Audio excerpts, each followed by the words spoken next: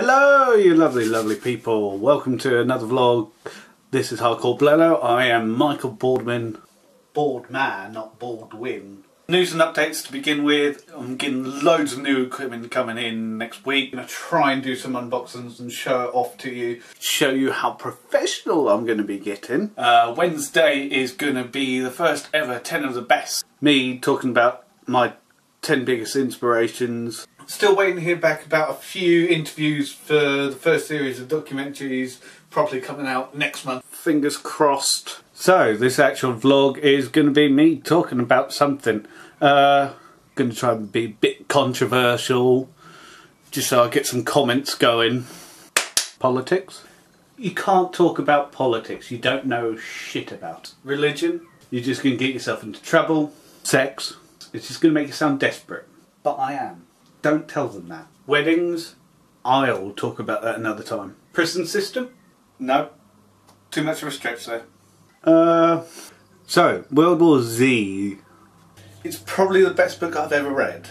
I suggest you go and read it yourself. The book wasn't heavily about the zombies, it was about people surviving. It was amazing how Max Brooks managed to get you so involved in all the characters within such few pages. Did you actually care whether they died or not? And there's a few moments where I was nearly shedding a tear.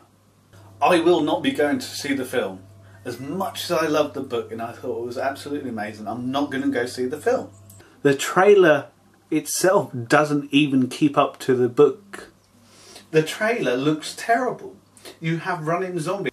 Fast zombies only work. Fast zombies don't even work at all. I stand by what Simon Pegg said. What did he say? Something along the lines of, death is a disability, not an energy drink. They're meant to be dead, not Usain Bolt. I hope it brings a huge audience though.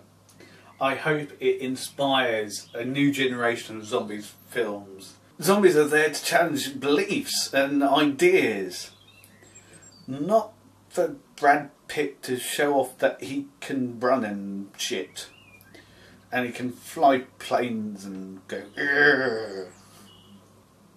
I will eventually watch it when it's in a bargain bucket. Leave it at that. Because I do want to see zombie films do well. I just think it's going to be shit. Cheers for watching. Why don't you leave your opinion on World War Z in the comments. I'll try and read it out on the next vlog. Continue to get in contact with me for whatever reason you want. I had something interesting to say.